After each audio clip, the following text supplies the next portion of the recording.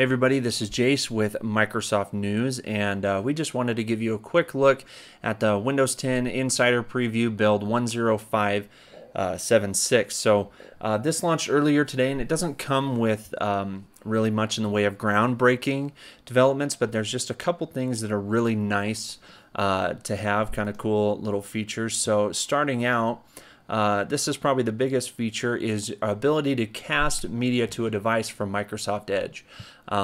So what you can see is we have this YouTube video, from WM Power User. We'll click right here, and you see we have this option to cast media to device. Now, I don't have the hardware necessary to be able to cast it to a device, but you can see kind of how this would work if you had a Microsoft display adapter or something like that. So you can do that with YouTube videos. You can also do that with Facebook photos. So click on one of these photos. This is us out at the track. And if I go click down here, hit cast media to device, you're going to see a similar type of window. The other place that is noticeable that you can do that, here we get that to go away, is with Pandora. So we go in here, start this channel. I don't use Pandora, so I had to dig up my old school my old school login for you guys.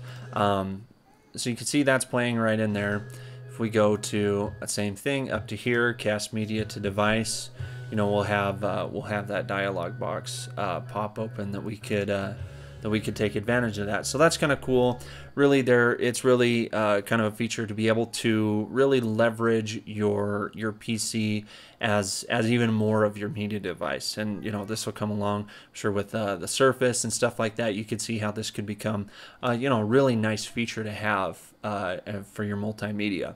The only other thing really that's major that we want to show you, and it's really not even super huge, is Ask Cortana is now enabled in PDFs when you're viewing them in Microsoft Edge. So we've got this Surface Book user guide PDF right in here. So if I highlight that text, right click it, hit Ask Cortana, it does exactly what you would anticipate. It gives you those search options right in there, which is cool. So again, nothing really earth-shattering, nothing groundbreaking. These are refinements. These are additions of features. It's nice to see this kind of stuff, making its way as we get closer to a release, to the official release of this threshold. So as always, make sure you check out Microsoft News, subscribe to our YouTube channel, and we'll see you next time.